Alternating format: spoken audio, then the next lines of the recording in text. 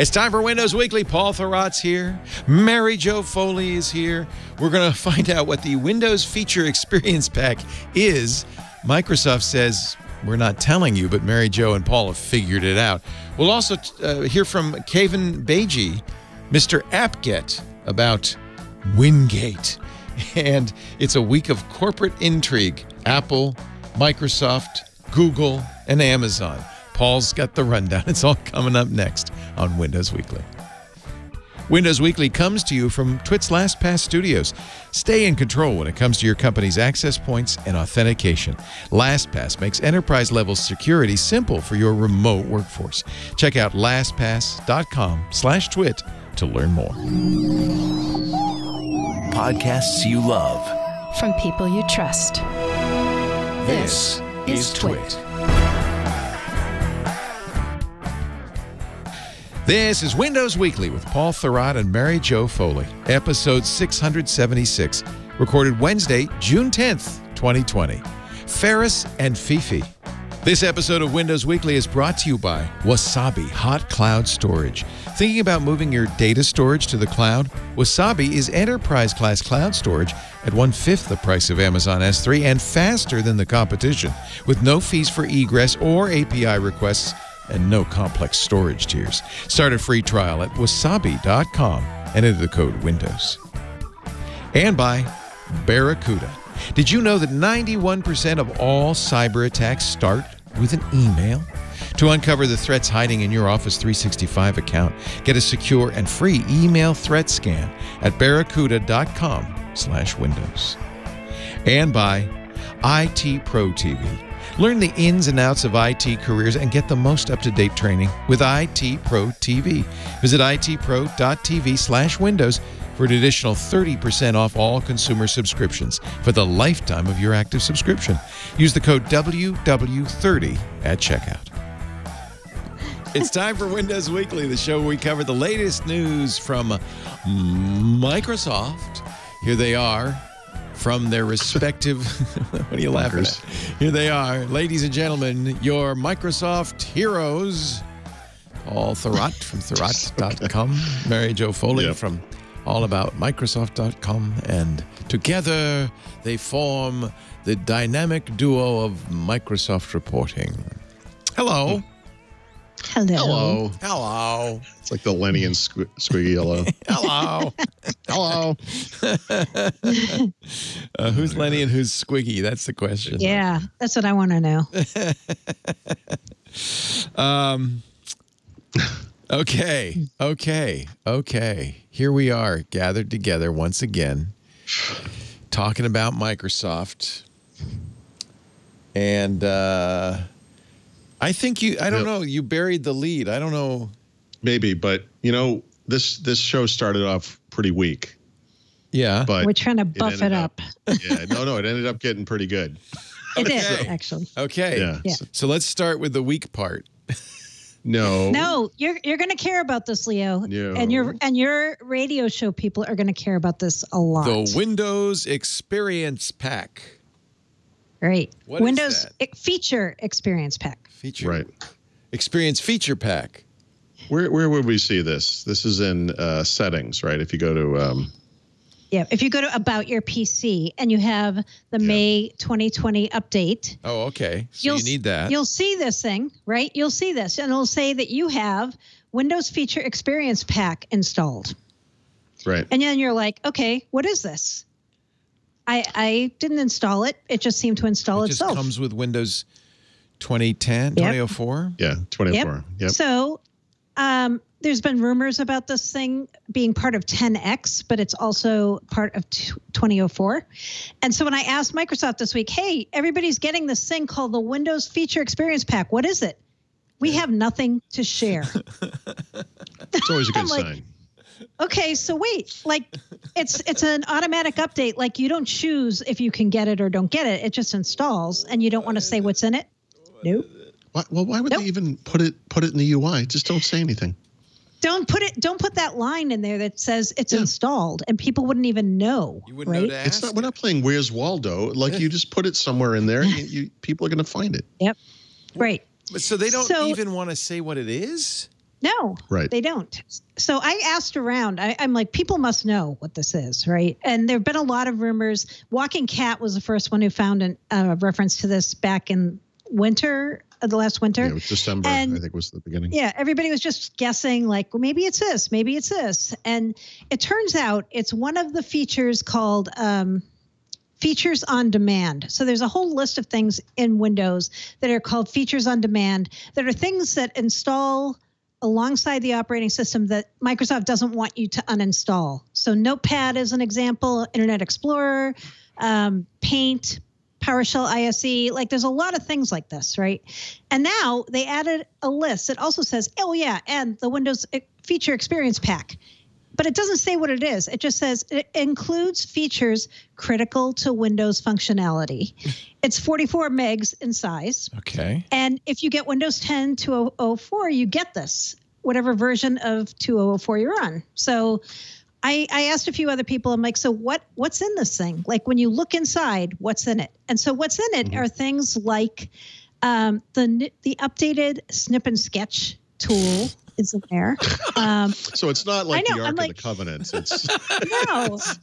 slightly less impressive. I know. It's not going to melt Nazis or anything. It's just no. Okay. No, listen to other things in there. Updated text input panel, an updated shell suggestion user interface. I'm like, okay, so what do these things have in common? They're part of the shell of Windows. So it turns out, I believe, that this thing is going to be, Microsoft's going to put all these shell components in this bundle. Sense. And so instead of having to test and validate and update each of these things separately, they're going to put this thing in the store. And every time they have updates to this, they'll just put them into this bundle, and then you'll just get an update to the Feature Experience Pack. Okay, What's so hard about saying this? Right. And right? this is what Google did with Android, where they took out more and more of the OS and put it in as store components that you could update just like mobile apps, right? Yep. And it's a little bit like the WinUI or Project Reunion stuff, where they strip it out of, in that case, UWP, and stop it being stop it from requiring a very specific version of Windows 10. They just make it available across versions. Now, but I wonder if this would be version agnostic as well. Could the Windows Feature Experience Pack version, whatever it is, 120, work on 1909 to 2004 and some other? I mean, or is it still tied to that version?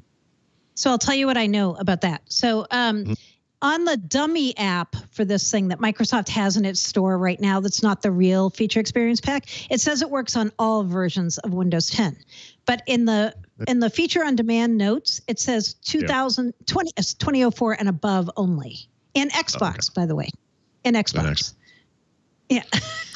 So the hypothesis, actually this kind of makes sense, is that they would like to be able to update UI features more often than twice a year. Yes. As needed. And by putting it in the store, you just can get that update as whenever they have something to say. It's a bundle, right? Yeah. Anytime they fix something or add something to any of those features, they just update the bundle and push it to you. One thing, boom, you got it. That makes sense. Why couldn't they say that? I don't understand. I don't know. I don't know. Yeah, it just makes sense. I know. That's what I was like. It makes sense. It's a good idea. So let's not talk about it. Let's say nothing to share. The only part that doesn't make sense is them not talking about it. Yeah, that's too bad. Yeah. No, and so my other guess about why they might not talk about it is I see when I look in a screenshot that I have that there are some references to composable shell in there too. So composable shell was this idea that Microsoft had of making different shells for different things that have Windows 10 inside. So like if you were running embedded, it would have a different UI. If you were running it on Xbox, it would have a different UI. So I think they don't want to open that whole can of worms about talking about Windows Core OS and composable shell and their long-term grand plan. Maybe that's why they don't want to talk about it. I don't know. That's a guess, but yeah. So if you see Windows Feature Experience Pack, now at least you kind of know what it is. Okay. I like it. Yeah. I approve of it. Not the communication part, but no. That's good. The one reason you might want it, somebody in the chat room's pointing out, PC Guy 8088, that one reason you might want to tell 8088. Yeah. PC Guy 8088. I guess he has an XT. The original PC. Yeah. Oh no. Yeah. This one. Yeah. Anyway, he says sometimes people disable the Windows Store and Windows Store apps, so you might want to let people know. Right, because it has to go through the store. If you're going to start doing updating that way, it might be worth letting them know. Yeah. Yep. Might be. Microsoft. Recommend disable. Yeah. Why keep it a secret? I know. Are they afraid people will? I don't know. What would they do? What could people do? Nothing. I don't know. Maybe you don't want to get the new text input box, so you disable the store. I don't know. I don't know. Yeah. Yeah. I don't know. I don't know. By the way, I like how Microsoft. Why they won't talk. I like how Microsoft says that the 2004 update is throttling up. Yes. Throttling up. Throttling up. Some good military language right there.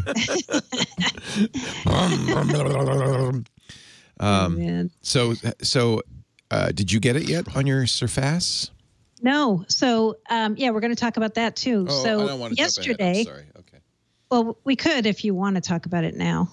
Wait, did we cut that item? I think no, you cut fixed it. I don't see it. No, it's there. It's Microsoft fixed a blocker issue. Oh, I see. Our national nightmare. Yes. We could talk about that now if you want to talk. The national nightmare. Okay. So Surface Pro 7, Surface Laptop 3, and some other Surface devices can't get the May 2020 update because of a certain blocker that has been put on it. And the blocker is because of always on, always connected, sometimes resulting in blue screens and automatic restarts. So instead of not pushing out the Windows 2020 update, Microsoft said, you know what? We're just going to put a block on those Surface devices. Well, Patch Tuesday was yesterday, and they fixed that. They mitigated that problem. So you would think, okay, I'll apply the patch from Patch Tuesday, and then I'll get the new update, right? No. So Mary Jo. I know. I'm such a simple person. You clearly didn't read the note at the very last sentence of the KB No, article. the very last sentence of the KB article says, we're going to hold on until the coming weeks to remove this blocker, just to make sure everything's okay. So even if you apply the patches from yesterday that fix it, you still can't get the May update unless you force it. I feel like I think I've heard from people who have gotten it. So I think some people. Really? On the Surface laptop? I thought so. Yeah, I think so. I talked to one guy yesterday who said, I have it on my Surface laptop and it bricked it. And I'm like, what did you do? Force it and go around it? He goes, yeah. So. Okay. So I'm like, yeah, don't do that. Ladies and gentlemen, Microsoft hardware. I know. And that's why it's so befuddling, right? You're like, okay, of course Surface is going to get this update right away, like especially the newest ones. Yeah. Surface Pro 7 and Surface Laptop 3. Yeah. Nope. So I do not have it yet. Do not seek, Mary Jo. I'm not seeking. Well, I can. If you seek, it still blocks you. Still won't get so it. I did seek, but I did not find. No.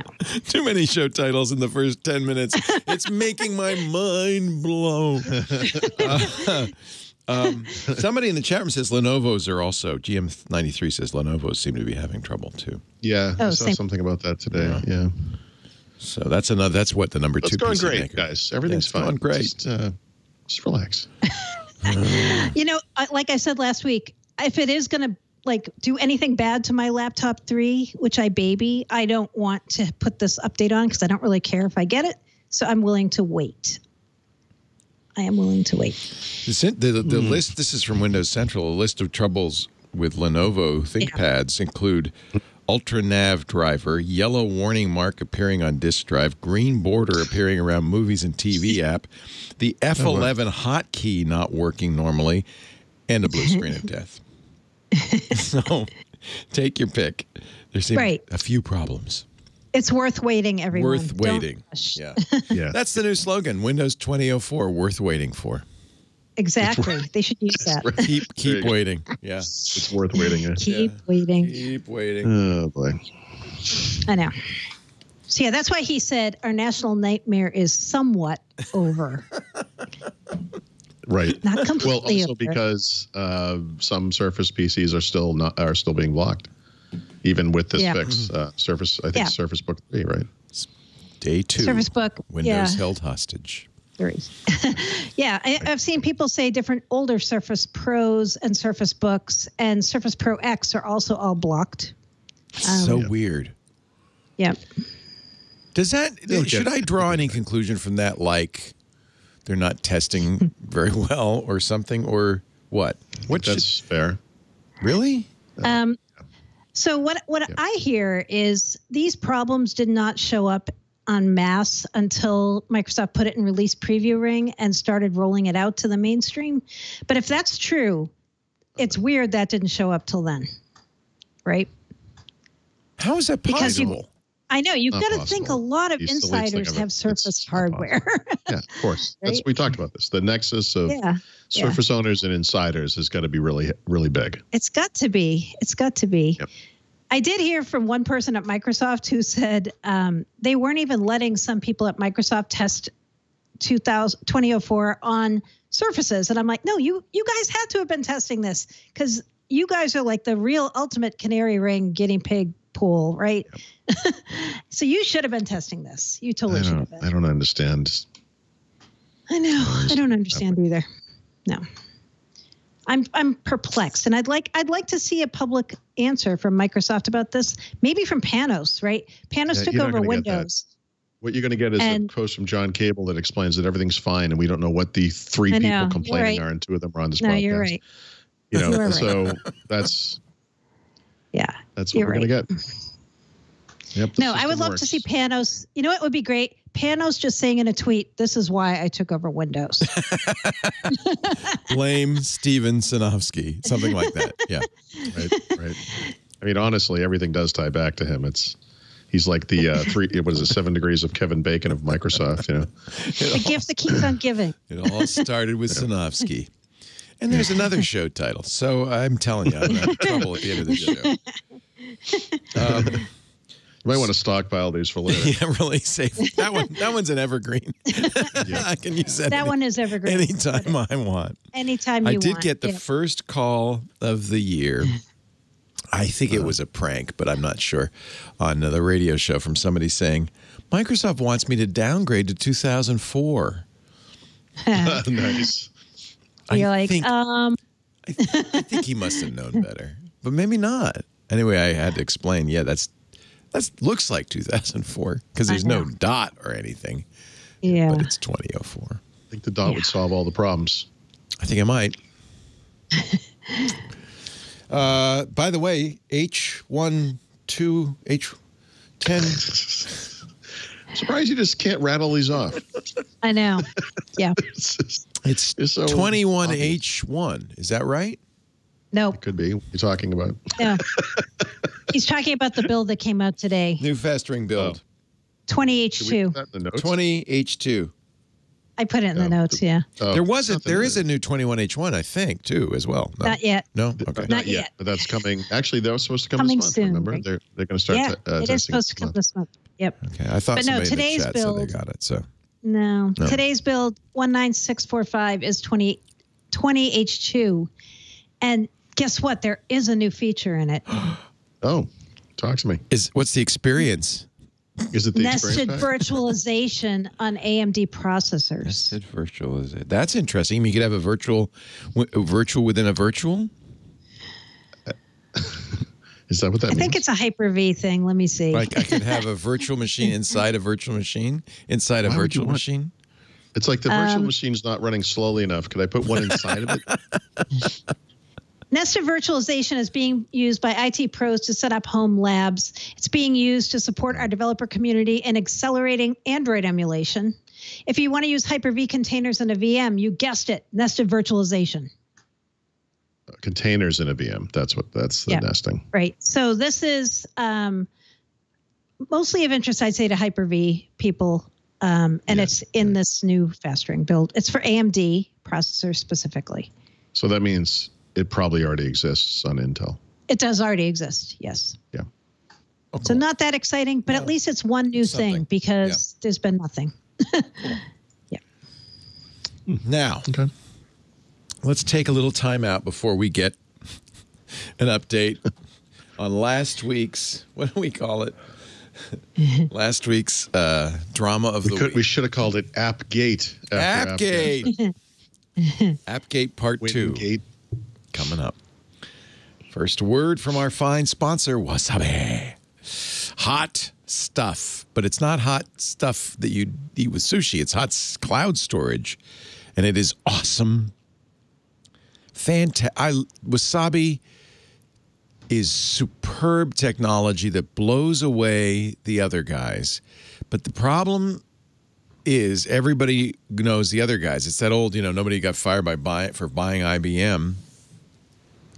When you're looking for cloud storage, and nowadays I think a lot of people are because we're just generating so much data. And it's a crazy merry-go-round trying to buy more on-prem storage for, I'm going to need another terabyte this month and another terabyte this month. And it's just a merry-go-round. You never ending. Whereas with Wasabi, you can put it up in the cloud.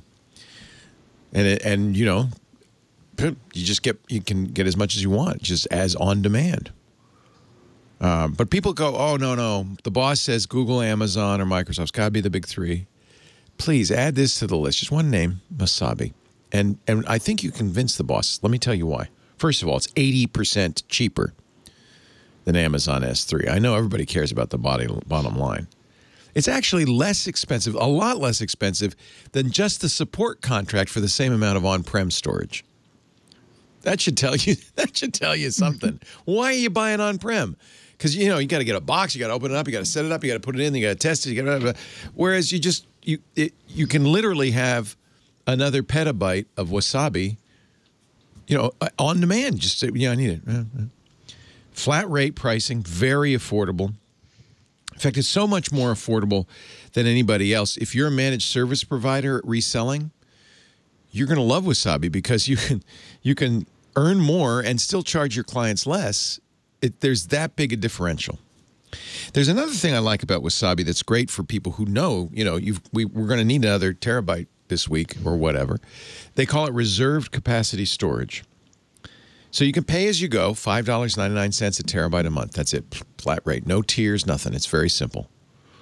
Or if look, I'm going to need amount X every week or every month or every year, you can buy ahead, reserve the capacity. And if you compare the price, you will see a big, big difference. You can purchase cloud storage in 1, 3, or 5-year increments. You get the more you buy, the longer the term, the more you save. Pretty simple. So check that out too, especially for people. And I know there are a lot of you who have I know I'm going to need this much more every year. I'm buying it every year. I know I'm going to need it every year. Durability, better, I would say, than on-prem storage for a couple of reasons. First of all, they're hosted in premier Tier 4 data centers, highly secure but also fully redundant. They do active integrity checking. Every single object stored is checked for integrity every 90 days. And since there's redundant data centers, if there's a problem with one file, you've got a copy somewhere else. You're never going to lose data. But that's why they got 11 nines of durability, 11 nines. That would be, in effect, you'd lose one file every, 649,000 years. Every geologic millennium.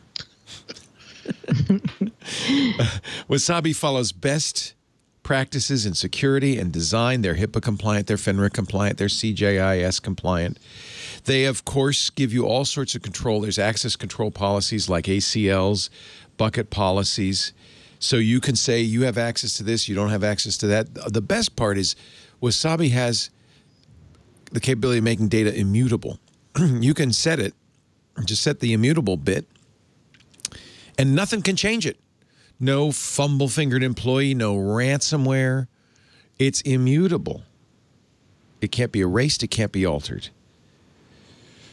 I feel like this is... Oh, I'll give you another tool because you got to convince the boss. I know. It uses Amazon's API, the S3 API. So you already have tools that will work with it. You already know how to use it. There are tons of tools out there. And they don't charge you for API requests, nor do they charge you for egress. It's always something that's frosted me with S3. I go, oh, it's very affordable. Put my storage up there. You want it back? It's going to cost you. It's like, come on. I already paid you once. So not Wasabi. No fees for egress, no complex storage tiers. They follow industry best security practices. For instance, all your data is encrypted, even if you don't request it. It's just encrypted in place, and of course in transit. It's highly disruptive technology that is 80% cheaper and up to 6 times the speed of the industry leader. It's Wasabi. Look, you got to try it for yourself. Just, do a couple of benchmarks. Go to wasabi.com. Use the offer code Windows. Please use that so they know you heard it on the show. Wasabi.com. Click the free trial link. Enter the code Windows. You can try it for a month. Really bang on it. Get a sense of how fast it is, how easy it is, how it works with your existing tools. Then join the movement. Migrate your data to the cloud with confidence. Wasabi.com. WASABI.com. Please use the offer code Windows so they know you heard it here. Sometimes people use the offer code TWIT. This makes Paul and Mary Jo very unhappy. Please. I don't want to say I kicked my cat. Angry face. Please don't make them unhappy. I beg of you, use the offer code Windows. All right, let's talk about, what is it, Wingate? Is that what we're going to call it? Wingate, AppGate. AppGate, Wingate. Yeah, so Mary Jo and I received an email from the author of AppGet to provide some additional information, and we talked about this last week and some clarity. Yeah, I mean, it's pretty much a clone what Microsoft's offering with Wingate.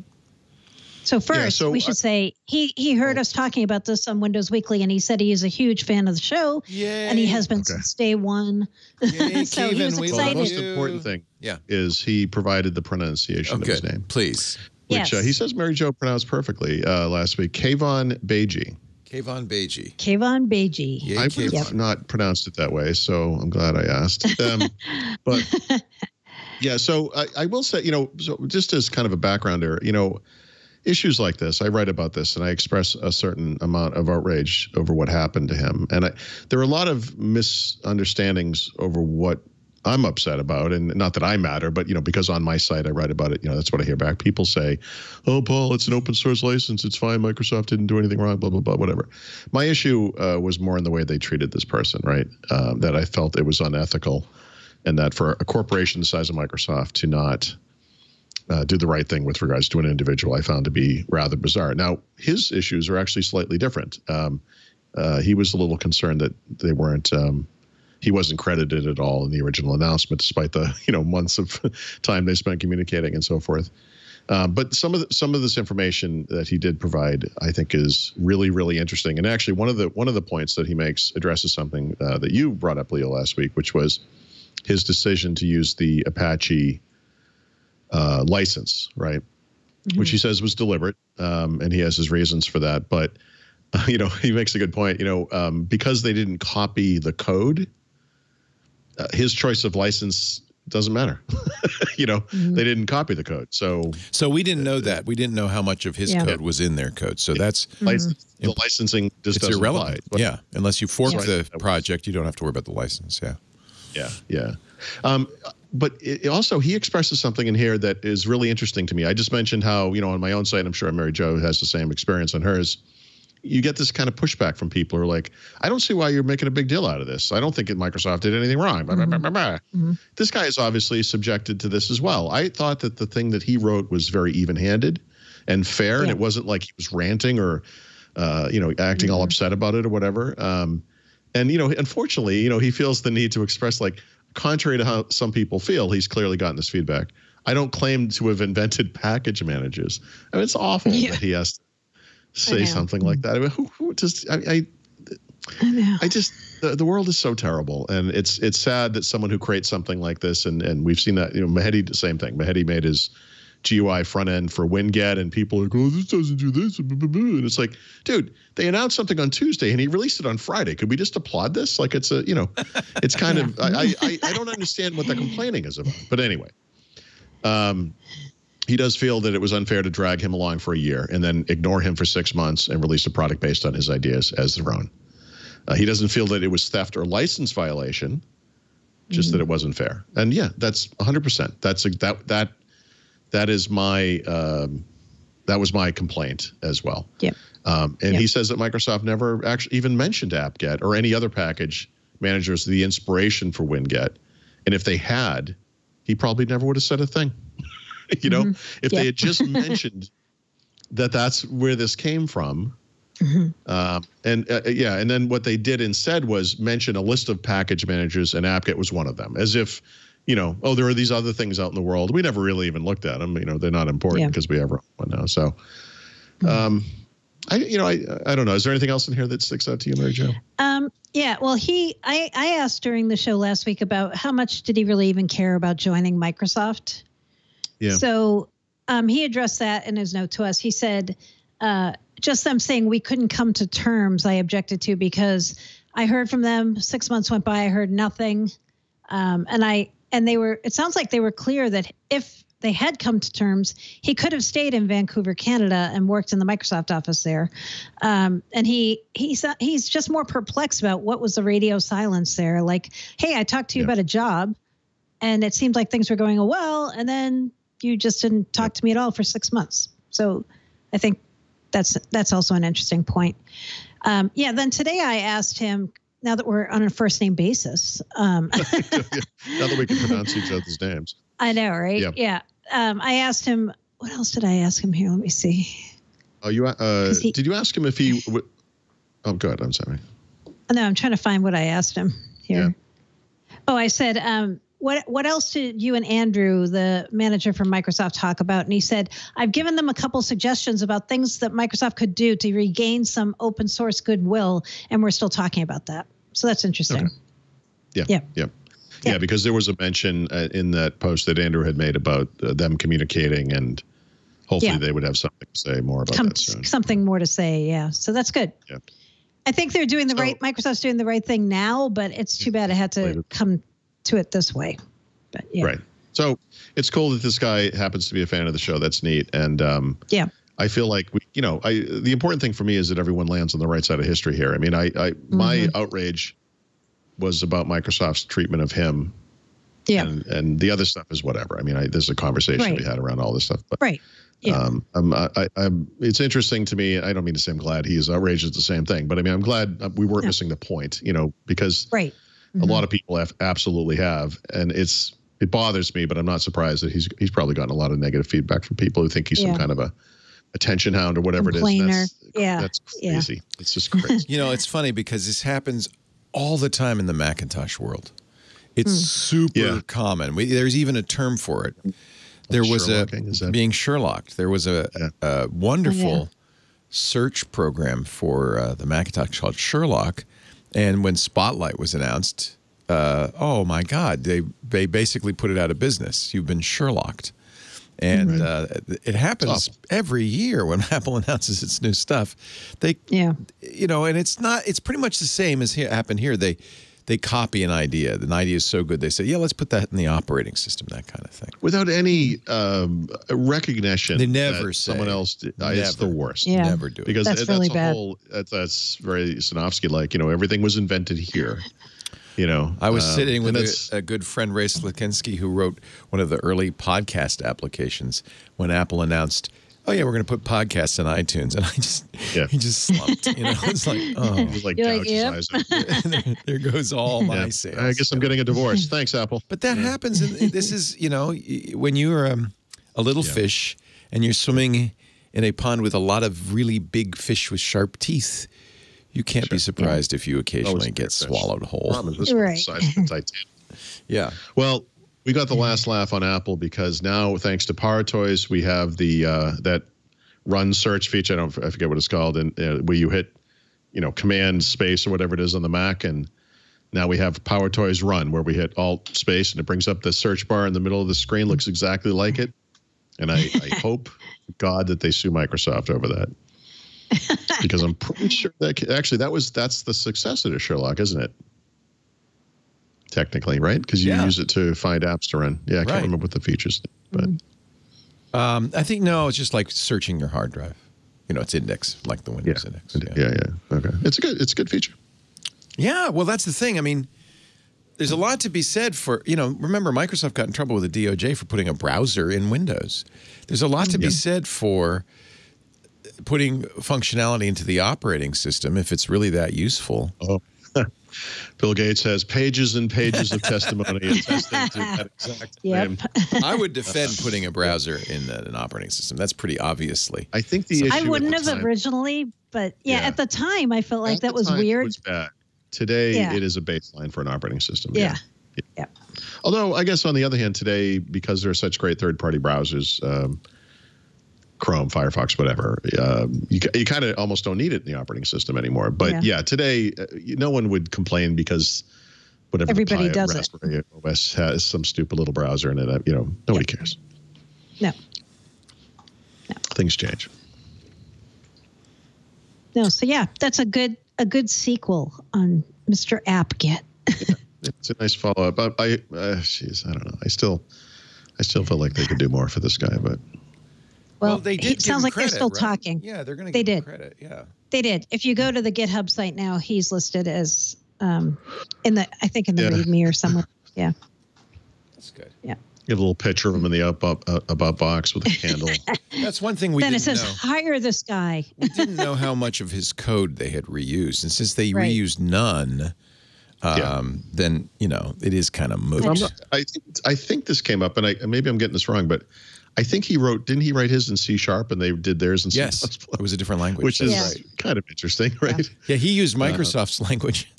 Yeah. Microsoft they declined to. They decided to use Bjorn Stustrup's language. Yeah. That's another thing. I had a guy call on the radio show and say, you shouldn't really knock Delphi. I still write a lot of code in it. Yeah, you know what? You really should knock Delphi. It's okay. I said, well, He's the author of the Bible. I happen to have the Delphi 3 Super Bible right in front of me. Yeah. If he says it. But speaking seriously, like Delphi at the time was fantastic, and you had to kind of look at what was out in the world. Like the Microsoft Foundation classes for C++ were terrible. What Borland did was fantastic, but the guy that did that came to Microsoft and made .NET and made C#, and so there you go, and made TypeScript. C# is the one. Is the place to be. Yeah. So I get it, but it kept improving. It just did it with a different language. Well, thank you, Keivan, for giving us an update. We appreciate it, and for listening. It's good to know. Good to know. Mr. AppGet listens to the show. Another title.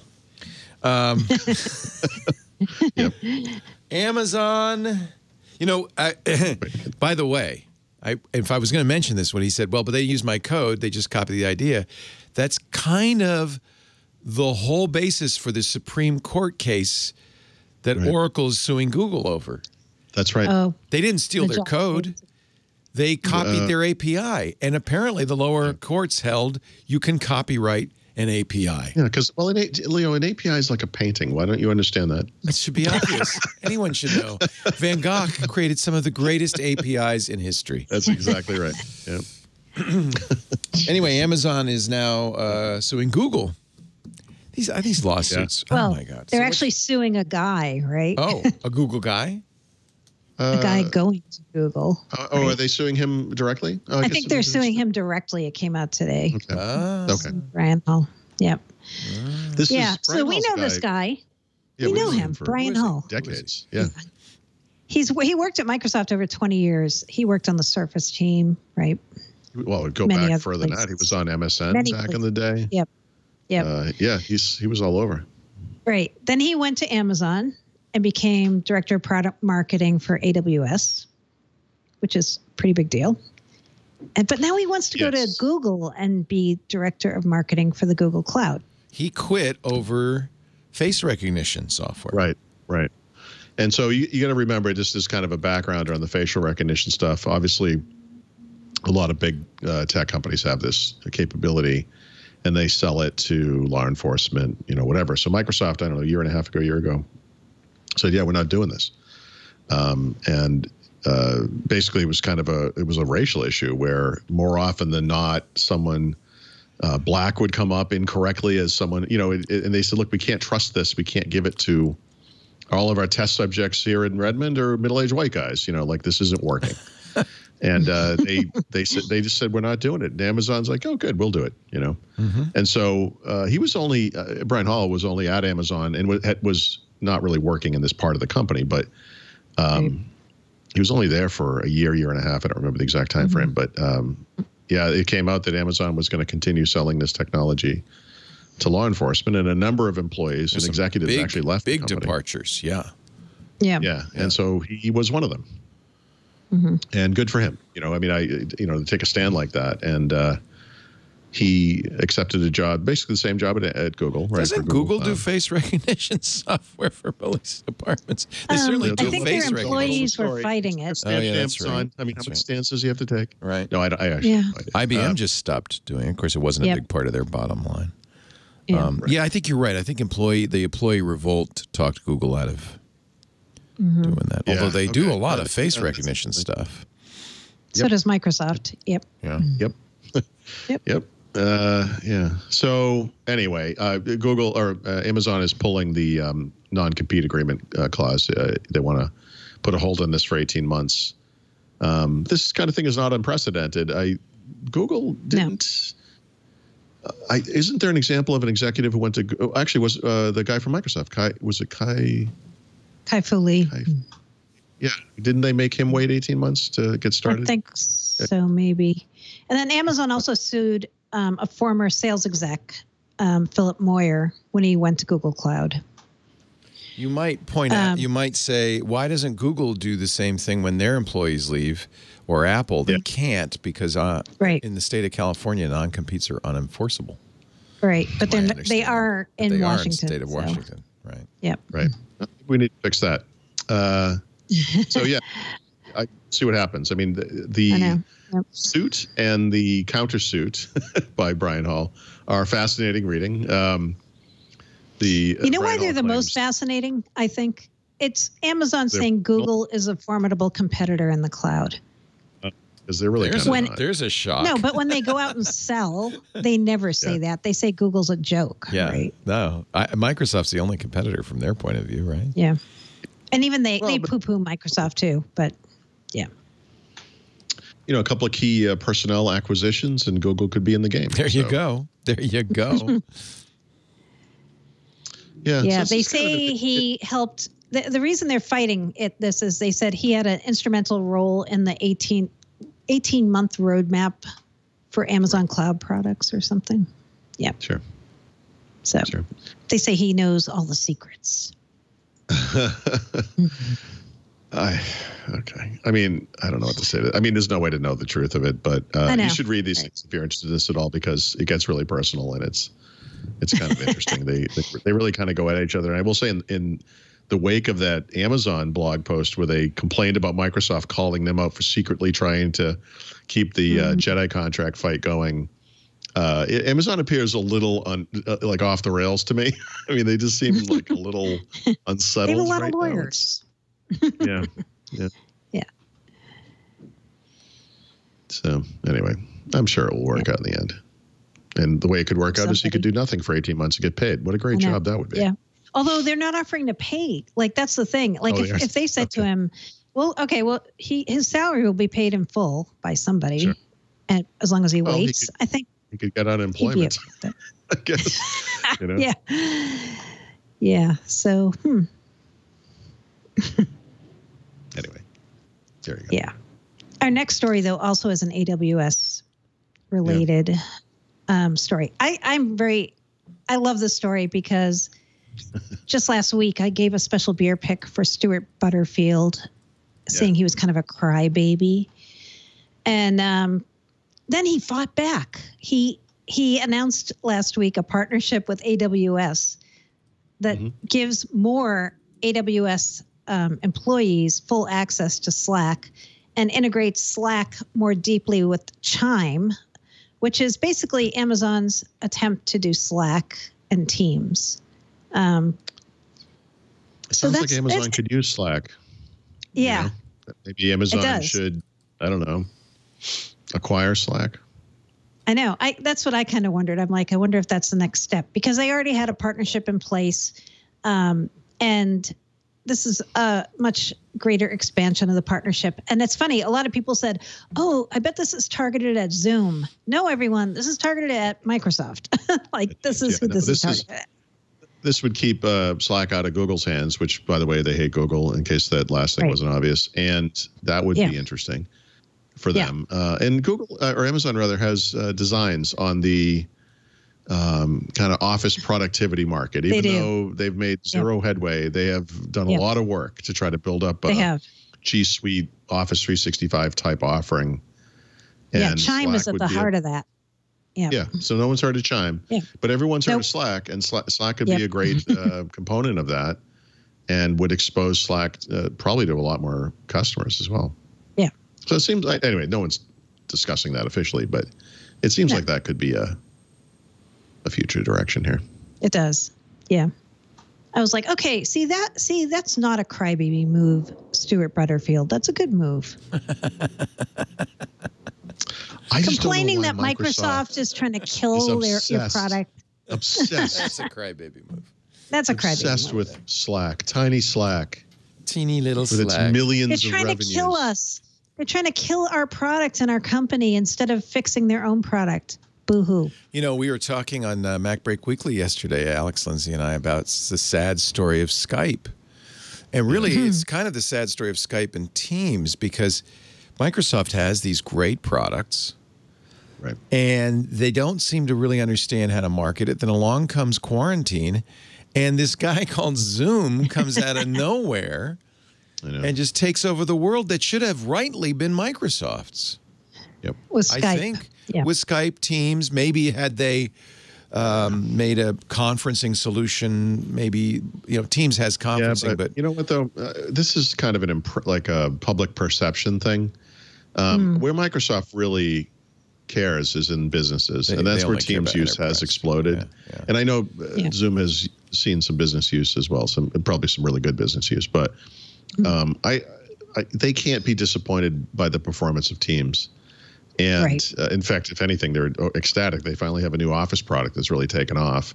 It will be so successful that I think it will subsume the Skype brand at some point. I mean, I just don't see that not happening. But so it's still very successful. The other thing is, I don't remember the numbers off the top of my head, but when you add Skype and Teams usage together during this pandemic, it's not the same as Zoom, but it's not horrible. It's not like 2 to 1. Yeah. Right. Yeah. I mean, the reason Zoom to me is so successful is it's easy to use. Ease of use. You bet. Yeah. And Teams is not easy to use. And they could have honestly made Skype a little easier to use. Yeah, they could have. Well, by the way, they tried and everyone hated it. Remember? Oh, that's true. I know. They spent a couple of years fixing the back end. That's a good But they were doing dumb stuff on the front end. Yeah, they tried to make it look like one of those kitty chat app things. They thought that's what I remember. They had squiggles and little confetti things. You like the squiggles. Look, you liked them for like 1 second. Squiggles right now, Mary Jo. I don't know why you hate squiggles. No, I mean, you like them. You said you liked them. I can't stand when people use my words against me. The point is, see. No, I was surprised when you said it. That's what I remember. I'm like, wait, you like that? I thought it's terrible. But anyway, everyone else hated it, so it's gone. It's gone. Yeah. Anyway, so I think between those two things, they ended up just losing years of time. And then Teams happened, and come on, you're at Microsoft. Where are you going to put your backing at this point? Teams, like I said, it's exploded, 75 million daily active users is the last count we have. I bet it's higher. And that's like not 100%, but that's basically just businesses, Yeah. I mean, people are paying for this thing. It's nice. Like it's a good business. Yep. Yeah. So that's all. Yeah, that's all. That's it. Let's take a break, and then I do want to get your take on the number one topic from yesterday's Mac Break Weekly, which is the move to ARM. Yeah. Something Microsoft did already. Sort of. With great success. There you go. There you go. That's the asterisk at the end of this. But first, a word from Barracuda. Yes, if you're in business, you know the name Barracuda, the #1 security product for enterprise. Barracuda has a great tool for all of us using Office 365 email. I want to tell you about it. They call it Barracuda's Total Email Protection. You need it, especially with your employees working from home. They're getting emails used to be filtered, perhaps, on the business. That's the case for us. We don't worry too much about. In fact, we don't worry at all, honestly, about spear phishing and phishing attacks at work because employees won't get them. They won't even come to the inbox, thanks to Barracuda. But at home, there's nothing stopping it. 91% of all cyber attacks start with an email. Spear phishing, ransomware, account takeover, conversation hijacking. You've just sent all your employees at home. That's pretty terrifying. That's pretty terrifying. One click on the wrong email can cost you money, customers. It can cost you your reputation. Barracuda's researchers have seen a steady increase in the number, for instance, of coronavirus-related spear phishing attacks since January. And they've observed a recent spike of 667% since the end of February. 667%. This is why you need Barracuda Total Email Protection. You get all-in-one email security. You also get backup and archiving, which is really important. Some businesses have legal requirements, most do, for how much, saving the email. There's AI-based protection from spear phishing, account takeover, and business email compromise. It needs to be AI-driven because these attacks are constantly changing, constantly using new avenues. Well, for instance, right now, new attacks impersonating the World Health Organization.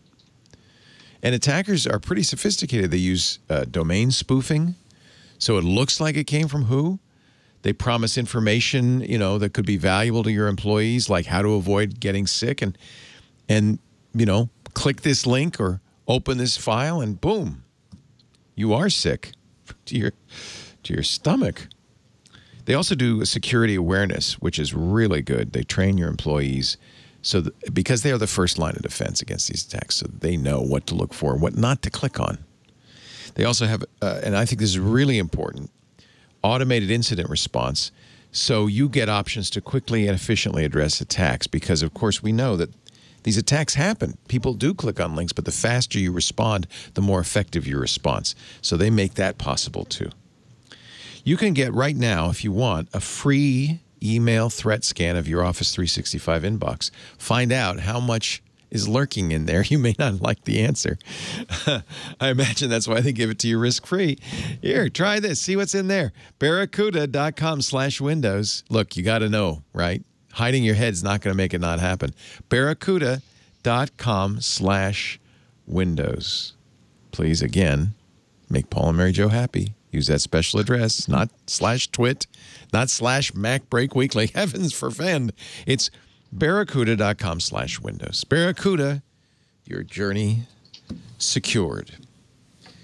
According to Mark Gurman, who's a pretty good source at Bloomberg, Apple in 2 weeks at WWDC, their developers conference, will begin the shift away from Intel towards... Now, they say ARM, but it's really Apple-designed chips that are based on the ARM architecture. Yeah, so it's something a little different. Obviously, Microsoft's been working on this publicly for 3 years now, and they've released several versions between them, Qualcomm and Microsoft, of the chips. The PC makers have released a few devices, and Microsoft has released Windows 10 on ARM. And the system hasn't done very well, and there have been problems, right? So the compatibility and performance are probably the 2 biggest. And they're working to fix those. And I think one of the things that Microsoft and or Qualcomm came to over time was that they were going to have to modify their chips to make PC software, especially the emulated stuff, run better. And in doing so, they would sacrifice some of the battery life advantages of the platform, but they would still come in with a system that could be very thin and light and small and still deliver really good battery life. Maybe not 25 hours, but maybe 10 or 15 hours or whatever it was, or whatever it is. And they're getting there. But obviously, so far it's been kind of a disaster. It hasn't worked very well. Apple does things a little differently. They've been developing this in secret for several years. They are no doubt doing work to. This will no doubt be tied to the iPad apps, the Catalyst stuff. iPad apps running on macOS. Could possibly see Mac apps running on the iPad after this happens as well. I mean, we'll see how that goes. But I think the biggest difference between what Apple is doing and what Microsoft is doing, without really knowing the details, is that Apple owns both ends of the stack. They do the software and the hardware. And so they can custom tailor these chips. They could have been doing it in secret over generations just to see what that might look like. If we have maybe a low-end MacBook Air could run a certain chip and whatever that is, but for the Pro devices, maybe down the road, we're going to need a much more powerful chip. And what does that look like? And I don't know. Apple sometimes seems to move pretty slow, but they also seem to get it right when they do things, and so we'll see what they announce, if anything. But they're talking probably about moving their entire product line over to the A-series ARM chips over time. They've done it before. They moved from Motorola to PowerPC, and more dramatically, they moved from PowerPC to Intel, 15 years ago-ish, whenever that was. I think this is going to work, and this could be embarrassing to the Microsofts and Qualcomms of the world when this just works. So we'll see. Yeah, it's pretty bold, but Apple's done it before successfully, twice, actually. And Apple loves thin and light, and fanless designs are a possibility. I think they did. Wasn't the little MacBook, the 12-inch, wasn't that fanless? Was that fanless? Yeah, that wasn't very so, powerful I'm sure they want something. Yeah, no, right. Of course, they had to use those terrible Intel, like M-series chips. Right. That's part of it. But what about they want to get out from under Intel, too. What about battery life, though? Microsoft promised with Windows on ARM that you'd get this amazing battery life, and the first few machines that have shipped have not gotten fantastic battery. Here's where I think Apple has an advantage. The battery life.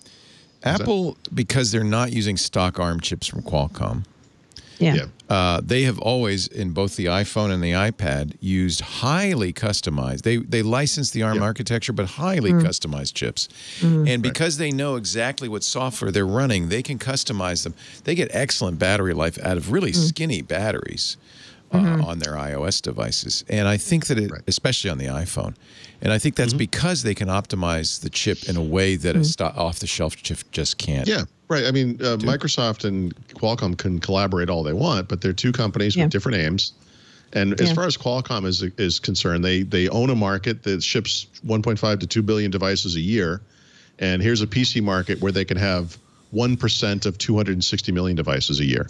Why would you put any effort into that? It just doesn't make sense. Meanwhile, Apple can do what Apple loves to do: get rid of suppliers, put their own, as much of their own chipsets in there. And by the way, that's something they can market very effectively. We do this so you can have the best experience because we control the whole widget from beginning to end, software and hardware.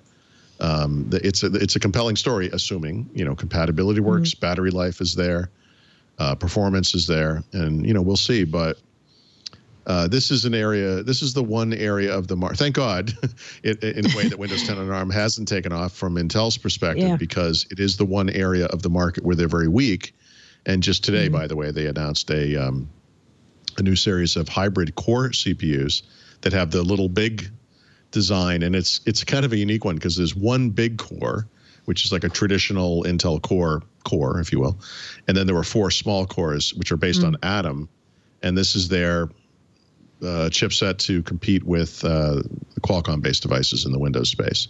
So really thin, small, light, and hopefully good battery life type devices. So we'll see, but Apple's the one company that can just pull this off because they're the only one that does all of it. Like they could do their whole range, So we'll see. Microsoft did custom chips in like the Surface Pro X, right? That were built with other chip companies, right? Yeah, so the processor that's in that device is a co-design it's a Qualcomm chipset, right? So Microsoft obviously went to that and said we need these changes. But one of the things you see when you do that is, so if you look at like the first 835 devices, the second gen, I think it was the 850 chipset, those devices could get 20 plus hours of battery life. But when you move to a chipset that's more optimized for running Intel software and emulation especially, the battery life drops by half, And, is half of 20 still very good? Yeah, it is. But I keep asking the same question when it comes to ARM on the Windows side, which is you're still giving up so much from a lot of things. Yeah, we still can't run 64-bit apps. That will come maybe, and maybe we'll see what the performance is like there. But you're also giving up all the driver stuff, and that's I'm sorry, but like this stuff is just key. That's what makes a Windows PC a Windows PC. That's it runs the everything. advantage again Apple has. They make all the hardware. Driver's not an issue, and they to some degree their developer. What's going on? It's kind of more captive, their developer group, than say.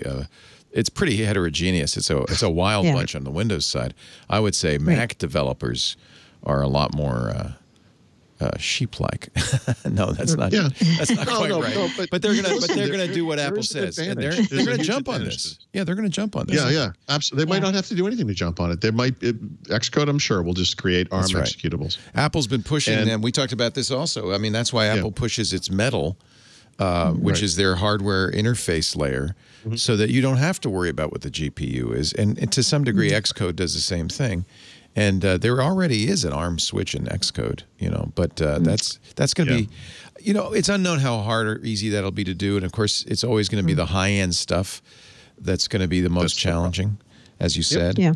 But they could do that. I mean, the MacBreak Weekly crew thought this could be a 5-year transition. This is not necessarily overnight. So that's one of the pieces. In other words, are they going to do just kind of the entry-level machines at first? That was the consensus. And leave Intel as sort of the pro class, workstation type devices. Yeah, probably. You know, but it's Apple. I mean, in the long run, well, they just released this incredibly expensive, very powerful Intel-based Mac Pro.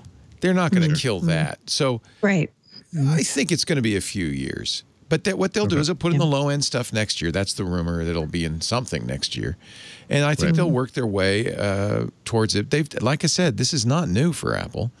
They did it with they did the transition from Motorola to PowerPC, then the transition from PowerPC to Intel. So this will be the third of these transitions they've made. They also they bought PA Risk some time ago, and have more than 1,000 chip designers and engineers in the chip division. They have a very big chip division. I mean, if you look at Microsoft and the history of Windows, you can find many examples of Windows and really NT being ported to different architectures. And there is kind of a history of that there as well. But the difference between Apple and Microsoft is that Apple has literally just transitioned their entire user base to a new chipset twice, I guess now, and will apparently be doing it a third time. But we have made big technology transitions on the Windows side for sure. And the 32-bit stuff was a big deal. Going to NT and getting rid of 9X was a big deal. 64-bit is less of a big deal because once you have a flat memory space, that's actually kind of easy. The ARM transition has not gone well, and it is in no shape to take over for the entire product line. So, Apple, the worry, or depending on your viewpoint, I guess. If you're a Microsoft fan, I mean, the worry is they'll just get it right the first time. We'll see. I'm really curious to see what they announce, what the schedule is, like you said, if it's going to be kind of a multi-year process or whatever. That's interesting. I think they're going to do a great job with it. We'll watch with great interest. It's good these things happen because it gives us something to talk about. Otherwise it'd be very boring. And I like your idea of a Apple-Microsoft bidding war over DuckDuckGo. I know. Oh, that's right. Sorry, that's the other part of it. So, someone on Twitter last week said, "Oh, Microsoft should buy Microsoft should buy DuckDuckGo. Get rid of Bing." And it's like, what are you talking about? Like that will never happen. Like that's not happening. But Apple buying them makes sense to me, right? They pay a lot of money right now. They don't own a search engine. No, they spend a lot of money with Google every year. I'm sorry. They make a lot of money from Google. Yeah, but you know who makes more money from that is Google, because Google pays them $7 or $8 billion a year to get on iOS. Google makes $15 billion a year off of iOS. There you go. I mean, so there's your revenues. Yeah. Not that they need to make money. I mean, I would say one of the deals with Google is Apple rather is they want to get rid of Google as much as possible. Privacy. And this is another thing they can market to users and say, look, we don't want you to be affected by Google's. Like, look at the news. Look at what they've been doing. Right. This is a horrible company. So we're gonna do the right thing. And maybe we just don't make money on this. Who cares? It's still the best thing to do. And it would be good for DuckDuckGo because Apple has infinite funds, Yep. They'll yeah, want I think this the person. The person who suggested this about Microsoft buying it and ditching Bing, I'm like, I don't think you know how vested they are in Bing. Yeah. Number one. And number two, like, I just don't see them buying another search engine company, even as an acqui-hire, you know? No, I don't. What was that? It just, someone was trying to break in. I heard this weird sound. I'm like, what was that? Yeah, no, I think someone bumped the door. I don't know. Maybe the zombie apocalypse has started and I just don't know yet. Yeah. Anyway. No, I didn't know if you had heard a rumor Apple was going to buy DuckDuckGo. I was like, wait, what? Oh, no, nothing like that. But no, it was just triggered by that guy. Yeah. Yeah, it just makes sense. Like, because like who should buy DuckDuckGo? I mean, even where did this come from? Is DuckDuckGo like have a big for sale sign on the net around its neck? No, I think this guy just proposed it. Who tweeted to me and Paul? It got Twitter. some traction though. No, I saw it lots of places. Yeah. Yeah. Oh, you did? Yeah. Like there may be for sale. I got a couple of things came up for me. First of all, doesn't DuckDuckGo get its search results from Google? Well, they don't have much of a crawler themselves. Right, right. So that's a problem. Yeah. I think they derive them from multiple sources. I think this is kind of the way that the non-Google search market works, is that most of these players just using Google derive inputs from a variety of places. Yeah. So anyway, I mean, just Chromium, do the Chromium thing to them. Like, we'll take what you have. Right. And we'll stop sending you stuff back.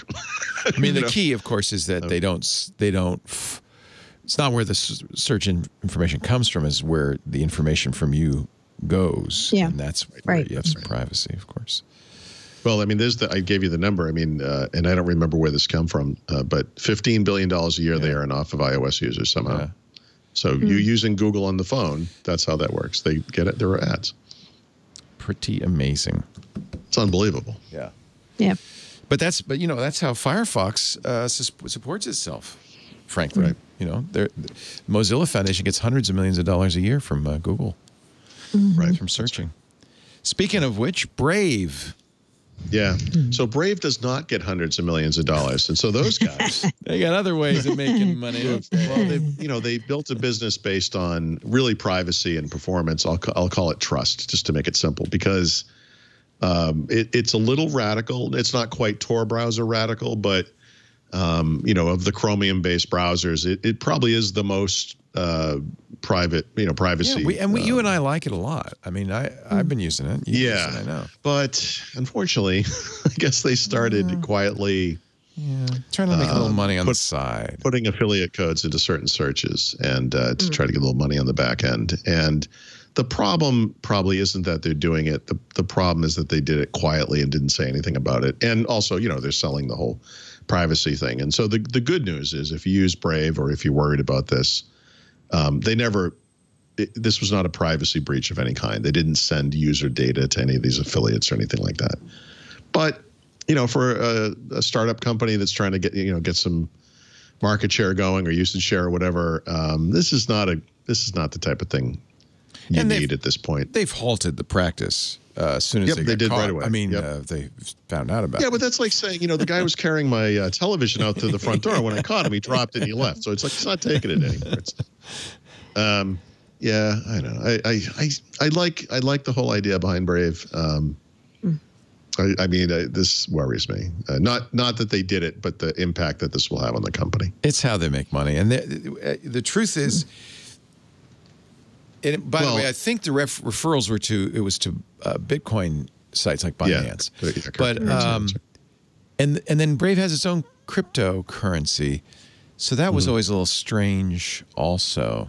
But I do. Well, plus, like everyone else, they probably don't know how to get money out of cryptocurrency, so it doesn't matter how much you have. Doesn't really matter.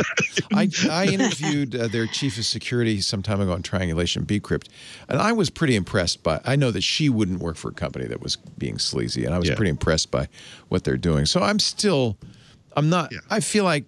Yeah. No, exactly. They made a mistake. I'm just they took it back. I'm worried about the impression that this gives, not what they're doing. Truth is, Firefox is open source. It works really well. By the way, so is Brave. And I mean, unfortunately, one of the stupid explanations that Brendan Eich made was that, he's like, it's been in the source code for months. I mean, all you had to do was look. It's like, yeah. It's like, I didn't really let you off the hook. No. Okay. Thanks for that. Yeah. Okay, there you go. Déjà vu.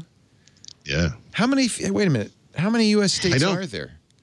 50. So I was last count, to 50. discover that all of them are included in this suit, and they might combine with the DOJ. I'm sure they will when they finally announce their. So my question is, where's American Samoa? Where's Guam? Where's the District of Columbia? I mean, exactly. What do they care about search? Yeah.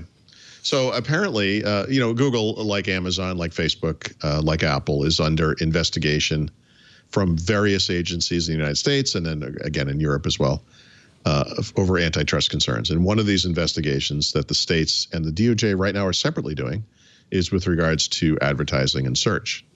And the states it's not definite, but what they're leaning toward as a remedy is to break the company up and actually take the advertising part and take it away from the rest of the company. So if you're familiar with how Google operates, search ads are 85% of their revenues right now. Or I should say ads overall. It's probably YouTube and whatever else. But 85% of their revenues. Wow. So I don't remember exact numbers, but this company makes north of $10 billion in revenues every quarter. So we're talking about 8.5 billion ad-related, 1.5 billion or more non-ad related. So that the company that emerges on the other side is kind of a pipsqueak. So we'll see. But I felt very strongly when the U.S. antitrust case against Microsoft was going on that Microsoft needed and deserved to be broken up. And when I look at this, I think to myself, I'm not as angry about it because maybe I just don't care as much about Google, but I can see the case for doing this. Although, a lot of people argued if Microsoft had been broken up in the end of the antitrust suit, it might have been even a stronger company. Oh, it would have been better for stockholders, right? Because you would have gotten shares in 3 different shares, probably 3 big hit companies, most likely. Yeah. But now no one cares anymore if they're one company and if they're exchanging information internally because they're like, No, that's good. They're not a monopoly anymore. That's the way they're not a monopoly in operating systems anymore. Walls, remember? There's a Chinese wall between between Office and Windows. Yep. We never talked to those people. Did anyone hear that and say, oh, yeah, that makes sense? Sure. Yeah, they work at the same company in the same office building. They don't talk to each other. That totally makes sense. Anyway, I want to correct myself. DuckDuckGo, I'm looking at their sources page, which somebody in the chat room sent me, does not use links from Google. Mostly Bing. Oh. Mostly Bing. Oh, really? Huh. So maybe that's why the person suggested it. Could be. That would make a little more sense. Well, it explains why their search results are so terrible. But come on. Kidding. I don't want to hear from the 3 Bing users that listen to the podcast. It was a joke. 85% of their revenues come from advertising. Roughly. Which tells you they don't make a lot of money on Android devices. Yeah. Or anything. Or even Google. Well, by the way, most of that is G Suite, right?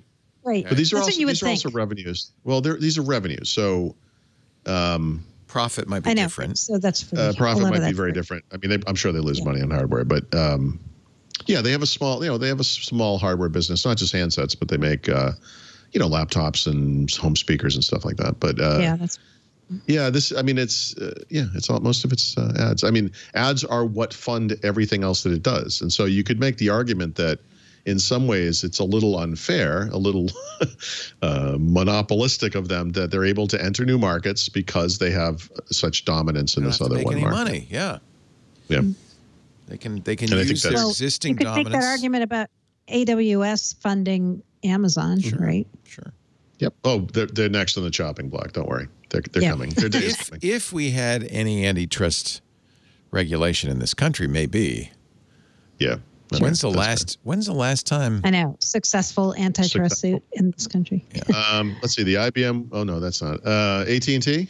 Might be the AT&T. That's ages. It was decades ago. Yeah, they're on. American Steel. I mean, whatever that. U.S. Steel. U.S. Steel. That's what always gets cited as the case, right? Yeah. Sure. Yep. When was that? The 50s? 19. Yeah. Even earlier. I don't remember. Yeah. So Google, pathetic results in 2019. in terms of handset sales of what this would be the Pixel phone, right? I got some pushback from people who said, you reported this in kind of a negative way because 7.2 million units in 2019 is the most phones they've ever sold. And that's true. The problem is that most of those were that low-end Pixel 3a that they released the previous, it's a great phone. May. Yeah. It's a great phone. It's a great phone. But the problem for Google is that every fall they release a family of flagship phones. And 2019 was the second year in a row that their flagship phones sold less than their predecessor. So the Pixel 4 only sold 2 million units, which was less than the Pixel 3, which sold less than the Pixel 2. So this explains the rumors about the Pixel 5 maybe being a low-end device or a mid-range device because it can be less expensive. And those things tend to do okay. But just, again, 7.2 million units in a year, just to be clear, in the January quarter, Samsung sold 72 million units. The smartphone industry as a whole, depending on the year, is anywhere between 1.5 and 2 whatever billion units. 7.2 million out of, I can't do the math off the top of my head, out of 2 billion is a sliver. It's nothing. And by the way, this line is probably not, it's almost definitely not. So, okay, when I'm about to buy a new flagship Android phone, probably next year, not this year. Yep. What would you suggest, Samsung instead of a Pixel? No, you know what? We can't say so far ahead. Look, I know. I wish there was going to be an XL version, but I'm very interested in the 4A. I thought the 3A was a fantastic phone. It is a step down performance-wise, but the camera's great, all that. This fall, that we'll release a 5. We'll have to see what that looks like. I would, I know you don't like Apple. Apple has stepped up their game with cameras. Next month, there'll be a 4A probably. They've had that. They've been holding on to it. She's not going to go from a 3XL to No, I'm going Android. Android all the way. So, no, it's Android. And the 4A I'm talking about. No, the Duo is a no. The Duo is a non-starter for me for my phone, right? Yeah. No, we got to wait till see what happens. Look at the 4A. That'll be next month. That's the. No, she's talking about a year from now. So in other words, I would look. I might look a year from now. Oh, okay. Well, see the see 5A. what it looks like. There'll be Samsung is getting it together with the. You've seen my wife's pictures, right? My wife has the S20. I know, they're great. I mean, the camera's great. She bought the S20. Well, I bought it and then I ended up not. I gave it to her, so it's like the S20 Ultra. Yeah, she likes it. Yeah, she likes big phones. This is her third Samsung in a row. Nice. And the the camera's great. They really do good cameras. Yeah. Yep. Okay. Maybe Huawei will be back. You loved your P20, I remember. Or would you have a P40? I'm still P30, so I'm still using it. Like this has the best camera I've ever used in a phone. It's really unbelievable. Yeah. And President Xi can hear every call you make. Well, yeah, and that's what. It's reassuring. I'm okay with it. Yeah, I'm embracing our Chinese overlords. It's he'll know you're an ally when the time comes. That's right. I expect Premier Paul to be in charge of the entire East Coast of media relations in the United States. So Huawei, you can't. So Huawei. How did you get it? You can't get a Huawei in the U.S., right? Yeah, no, they sent it to me to review. They've stopped doing actually, that, I'm sorry. At that time, you could get it in the U.S. Okay. I bought a P20 when you could. Yeah, and I loved it. I thought it was great, but honestly, I'm not crazy about the software. Right. So I've replaced the launcher. I use something called Lawn Chair, right, which is a take on Launcher. Lawn Chair provides a Pixel-like launcher. That's something you can consider if you buy a non-Pixel phone, Mary Jo, too, is you can change the UI so that it looks exactly like the Pixel. So if you like that stuff, like it's out there. It has the great camera and all that. The performance, obviously amazing. This particular phone has their chipset, so they have like a Kirin derivative, which is roughly the same as whatever the flagship from Qualcomm was at the time. But the only way I can get it is getting them to send me a review unit. I don't even think they'll do that. No. What I'm saying is things may change by next year, and they might be back. We'll see. Okay. So right now, obviously, Huawei has a problem. So but that may change. Things may change next year. Is like. Yeah, they're definitely something's it's true. Something's going to change. Yeah. Going to be really good or Paul's I don't see Huawei moving yes. back in the U.S. to be honest, but oh really? Yeah, at all? No. Yeah. Okay, but I think the more important thing is that the restrictions could be lifted and they could put Google software on there again. That would be, and then you could buy it and gray market. Wouldn't matter. Yeah. Even if it would, well, not gray market, whatever. They'll sell them on Amazon. It's they could still sell here. I mean, no, they may not have. But even when they could sell here, they decided not to because you were very famously, you remember at CES, they thought they were going to announce these big deals with Verizon and AT&T, and they stood up and said, "No, we're not going to." Because they got pressure from the U.S. government. They got pressure from the U.S. government. So it is worth pointing out, not to get into the politics of this, but scrutiny of Huawei started with the previous presidential administration. Oh yeah, that's why I don't think it's going to change. But there's a big difference between we need to look into this company and this kind of crazy unilateral action against them, which, by the way, is mostly about their networking, not about their phones. I don't think anyone really cares about the 5G stuff, the 5G gear. Yes, the 5G, because the understanding is that if you, as a company, can control the 5G infrastructure, you're probably going to be the most powerful company on earth. I mean, and Huawei was the #1 and probably still is networking company in the world, and they were on the path to be the #1 smartphone maker in the world when this happened. So now they're still #2, by the way, but. They were racing. They were going to surpass Samsung. I think it's hard to remember times now, but probably by the end of 2019. But that may never happen, or it may happen down the road. I guess we'll see. Yeah, and then Huawei is, or actually China is threatening retaliation. I'm surprised that hasn't happened, right? Because you could put a stop to this right now by saying, okay, no, well, we're not going to let Apple make anything here. So have fun blocking the 6 phones Huawei would have sold in the United States. That would be. It's interesting to me that they have not responded in that fashion, because I think that might solve a few problems. Yeah.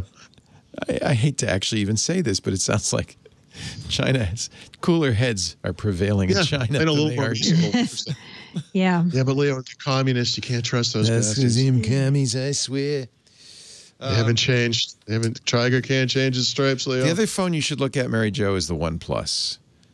Yeah. I think those are really nice, too. Yeah. They are beautiful. The camera still falls a little short, but again, by next year, that could change. Is camera that important to you, Mary Jo? Yes. Yeah. Okay. Yeah, she takes one of my top features. Yeah. I take a lot of beer pictures, as you guys know, and cats. Beer and cats. You don't want a washed-out picture of beer. I mean, think about or cats. You don't want bad pictures of either one. Unfortunately, you got to get the contrast. OnePlus did have an X-ray filter, which they took out, but that was pretty cool. Yeah. All right, you've been very good, Paul. I'm going to let you do a little bit of Xbox. Just a little. Just a touch. Whew. There's a lot of stuff, but none of this is that huge, I guess. So Microsoft, with its consoles, has started doing something called Digital Direct, where, remember, you used to get like a key card in there that would have a product code on it, and then you go to your console and you laboriously kind of type it, using the controller, which is like one of the worst user experiences of all time. And, modern consoles often ship with like 3 games, and that's how they come. And, it's kind of a pain. And so what Digital Direct does is it puts them on the console, or it puts the code on the console, so it actually downloads after you sign in for the first time. So it doesn't actually tie it to the console, which is the thing I was worried about. What it really does is when you sign into that thing with your Microsoft account, it will tie those free games to that account. So if you later sell the console, you keep the games; they're part of your account. But it prevents them, or it allows them not to have to ship those stupid cards. It allows users not to have to type in those stupid numbers, which is great. But you want to be really careful. Make sure you sign into the console with the right account the first time, because when you do it, it's going to be tied to your account. So that's happening now. I guess that's new consoles are going out with this. So if you buy an Xbox console that has, like the bundle of games or whatever, that's how they will come going forward. And then I heard this, and I had this vague memory that Microsoft, I don't remember when it was, but maybe when the Xbox One first came out, or soon thereafter, maybe it started with the version of the S console that didn't have the disk drive. There was this rumor that Microsoft was going to do a disk to digital program, where if you could, I don't know if you ship them the discs, I don't know how it works exactly, but you have discs, and they could say, okay, you own those games, So we're going to add them to your account digitally, and then you have to get rid of the, you know, I don't know how that would work, but this was a thing, and it has never happened. And I asked Brad about this because Brad is really up on the Xbox stuff, and he said, look, this digital direct thing has been in the works for 5 years, so sometimes these things just take a while. So it's possible that disc to digital is still happening. So if you've been waiting for that, you know, it's coming down the pike, or I should say, it could still be coming down the pike. And then, you know, there were a couple of events that were canceled last week. The Android beta event was canceled. And then Sony was going to have a PS5 game event, which has now been rescheduled. So that's happening tomorrow on Thursday. So if you're interested in your first peek at PlayStation 5 games, that will be happening soon. I am interested because I want to see the next Call of Duty, which I suspect will be unveiled at this event. It's probably going to be called, what was it? Call of Duty Black Ops Cold War, I think was the name of it. Those names are starting to get like Microsoft product names, but anyway, that's tomorrow. We're going to stream that live, by the way. So. Oh, neat. Okay. Yeah. I bet it's going to be great. The stuff we've seen. So. A lot of eye candy, you know. Yep. Yeah. We'll do that right after Tech News Weekly. I think it's a 1 o'clock start time in Pacific. So twice a month, Microsoft announces the games that are coming to Xbox Game Pass across console and PC. So they made that announcement today for the first half of the month, even though it's the 10th. And there's a bunch of stuff. The only thing in here that is of particular interest is No Man's Sky is coming tomorrow, June 11th, on console and PC. Huh. So that's very interesting. So I'll look for that. And then this could have been a tip, but I already had a tip, so we can consider this a hybrid tip news item. A freebie. Microsoft, yeah, they launched a big Xbox sale, and it's hardware and software, 70% off, up to 70%, I should say, sorry, up to 70% off on over 600 digital games. There are some games in there that I would consider buying that literally now cost like $2.49. Like there's some really, you should, if you're an Xbox guy or girl, whatever, Xbox person, please, you know, make sure you spend some time. But you can get $100 off Xbox One X, Xbox One S, all digital version. That's the one without the drive. $10 off an Xbox Design Lab controller. I actually need a new controller. The soonest it will arrive right now is July 8th. And I jumped on this because I literally was looking for a controller on Amazon, and your two choices are not to get one or to pay $120 for one. Jeez. Just to be clear, an Xbox controller costs $60. So there's a lot of scalping going on right now. Yeah. So you could get one from Xbox Design Lab, but you're going to wait a month, unfortunately, and maybe longer now. It's probably getting worse. I think this is pandemic related, don't you? Like this is production. Yeah, they can't crank them out. Yeah, so definitely, again, if you're an Xbox person, do look at this sale. There's literally 600 games are on sale. Some of them up to 70% off, and some of them are really cheap. Nice. Yeah. Very nice. We are going to get to our back of the book in just a second. Paul Thurrott and Mary Jo Foley. I let you take a little break while I talk a little bit about IT Pro TV. We know our listeners they're geeks. They love technology. That's why they listen, right? Have you ever thought about a career in IT? Maybe you've been put off by the challenge of getting that first job because you don't have the certs. Well, I got a way to get the certs. Get them fast and have fun doing it. And after you get your job in IT, how to keep your job in IT, get better at every bit of it. It's IT Pro TV, a great resource for anybody interested in an IT career. If you're not sure where to start, then IT Pro TV has, I think, a really nice program. It comes with their premium membership. You get a learning coach who will work with you to help navigate the IT career roadmap that'll assist you in finding the perfect career for you. You'll start by setting goals with your coach. The coach will implement an IT training program to help you reach them. And there's a really big IT career path library there that helps you understand what the different IT careers are like, what you'll be doing day to day, how much money you can make from entry-level IT to cybersecurity. It's a great way to figure out what part of IT you're most interested in. And then, of course, IT Pro TV has the training to help you get that job. And when I say training, you're not going to sit in a boring classroom. You're not going to be going through big, thick books. You're going to be, it's just like watching us, only it's all about IT. They have 4,000 hours of on-demand courses. They're all super up-to-date. That's one of the reasons they're always making more is there's always updates. The questions and the tests change. Software gets new revisions. Operating systems get updated. But that's why IT Pro TV is so cool. They always have the latest information, the latest courses. It's never dry, never dusty. The best teachers teaching engagingly and with deep knowledge about the subjects they care a lot about, and you will too because of it. They have a live chat room going on just like we do during the live streams. They're also the official video training partner for CompTIA. Those CompTIA certs are really, for many people, the base cert you've got to get. A+, Security Plus, Network Plus. In fact, IT Pro TV has 12 CompTIA on-demand courses. So those certs, they got them covered for you. They're the official partner. Now's a great time to maximize the potential of your team, too. IT Pro TV has coaching for teams and, of course, training for teams. IT Pro TV. Get the certs you need to get a job in IT, get the skills you need to keep that job and get more money, get better jobs. Let IT Pro TV guide you into the IT career that's best for you. There's some great opportunities out there. Now is a great time. Maybe you're out of work. Maybe you're home. You got a little free time. This is a great time to start. Go to itpro.tv/windows. By the way, even after you take the classes and you take the tests and you get the certs, they have practice tests too, by the way. They're going to stick with you to help you get that job too. They do the whole thing. itpro.tv/windows.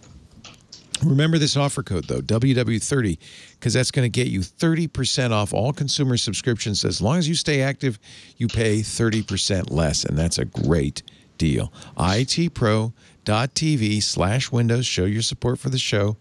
Use that code WW30 for an additional 30% off the lifetime of your active subscription. IT Pro TV. Build or expand your IT career and enjoy the journey. itpro.tv/windows.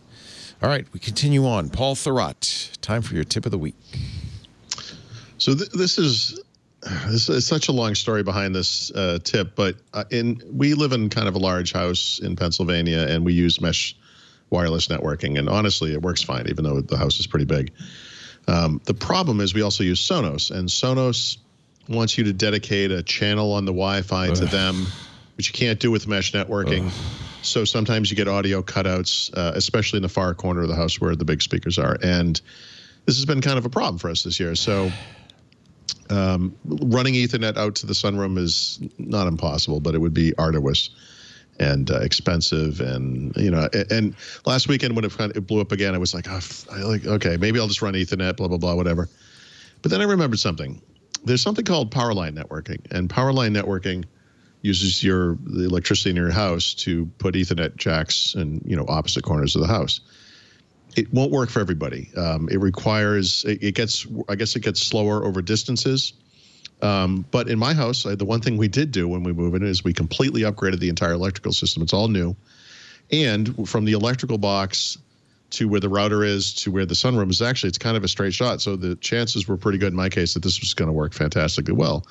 So I bought a 2-node, I think it's called TP-Link power line networking. That's the ones I use. They're great. Yep. Tested how I have actual Ethernet into my office, tested the speed tested Wi-Fi from here, tested Wi-Fi out to the sunroom, tested, power line. And honestly, it's fantastic. Like in my case, at least, like this thing, it was $100, but it's something I don't think about a lot. I think a lot of it, we always tend to think Ethernet or Wi-Fi, but and like I said, depending if your wiring is old, if the distance is too great, et cetera, it might not work, or it might not work well.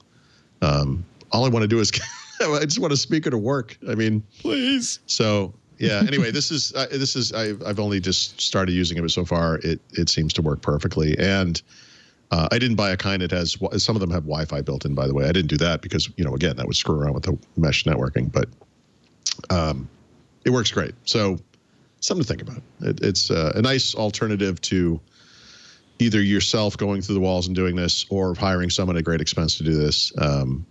You literally just plug the thing and you hit like a pair button. Either one, just there's nothing to do. It works great. So it did work in my case. So something to think about. I've used it too. I think it's it's not your father's power line networking. It's got a lot better.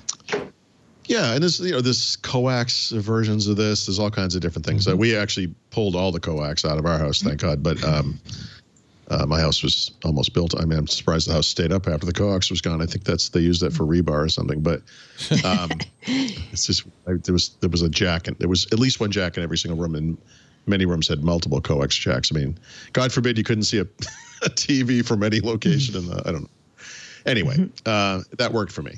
And then as far as the app pick goes, you may recall, I don't know if it was last week, 2 weeks ago, at some point I mentioned that I was using Foxit PDF reader. And, last week we talked about this. Yeah, it was last week. So I don't want to use Adobe because it's awful, but the Foxit itself is actually it's also kind of a heavy app. I think the only thing that recommended it is it wasn't Adobe. But 2 people have emailed me in the past week, and they both recommended something called Sumatra PDF. Which is free, and it is one of the ugliest programs you'll ever see. But you know what? This thing is really lightweight, and it comes up fast. It does everything. It does the table of contents. It does all the features. It's a wonderful, and it also supports EPUB. So, you know, some of the stuff we've lost as we've moved from Legacy Edge to the new Edge is all those PDF features, and by the way, the ability to read EPUB files. And this application does both of those things. And as ugly as it is, because it really, it's not just old-fashioned looking. It's not very well designed, or it's not very pretty, I guess is the way to say it. But lightning fast and really lightweight. It's nice. So I will definitely be using this going forward. It's really nice. So thank you to the people who recommended that. Why don't you make the Thurrott PDF reader? Yeah, that could be your next project. Why don't you guys mind your own freaking business? Okay? You could take Sumatra and fork it. And open Actually, source what they should do is use Project Reunion or whatever that thing's called, and put a modern UI on top of it, because the application is solid, like it's great. Yeah. But yeah, you'll see if you install it. It's weird looking, but it is like I said, it is so fast. And I loaded my book document is 500 pages long. You click on a like a chapter heading or whatever in the table. It's like it's instantaneous. Boom. And you close it, you come back, it's exactly where it was. It loads the document you had last. It's a great app, even though it's a little design challenged. Sumatra.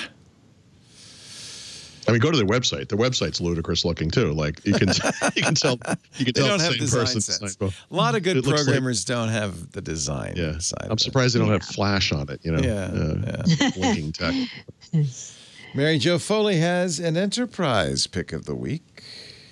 I do. So if you're a Windows Virtual Desktop user, you may have been wondering, like I was, where is MSIX App Attach? This was supposed to be one of the big features of WVD. They talked about it a lot at Ignite in the fall. And then when the spring refresh of WVD came out, it was nowhere in sight. And when I asked about it in April, they said, we have nothing to share. There seems to be a trend of comments from Microsoft. We have nothing to share.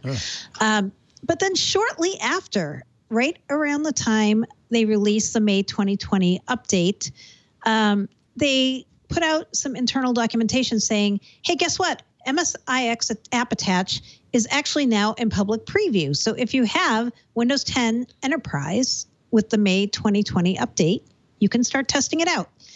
The reason this is a big deal is MSIX App Attach means IT pros can skip having to maintain multiple master images for different apps. And they also can package all the virtualized apps into a single image.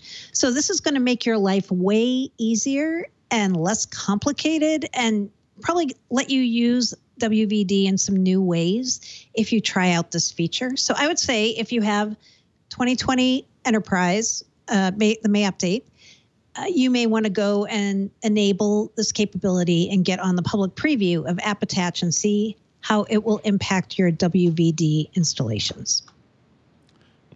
All I can say is that's wonderful.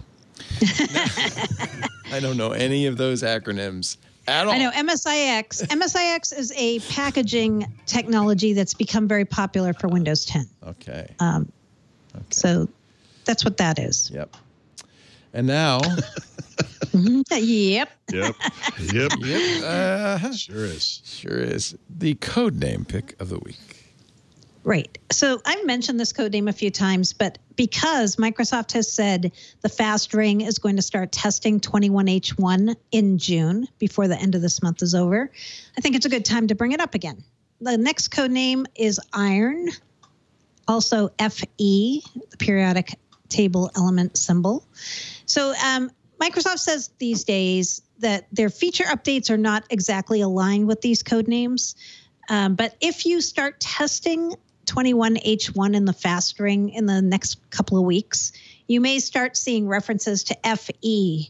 And FE is the code name for the set of functionality that Microsoft intends to complete by December of this year and make some of those pieces will make it into 21H1 when it comes out next spring. So iron is the code name. The code name for 20H2 is manganese. Remember, they're going along the periodic table. So iron is the next big code name that we'll all be talking about.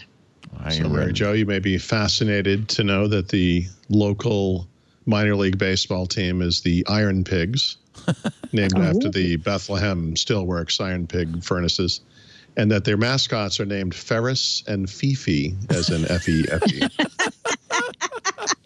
Nice. And what are the mascots? They're pigs. Of course.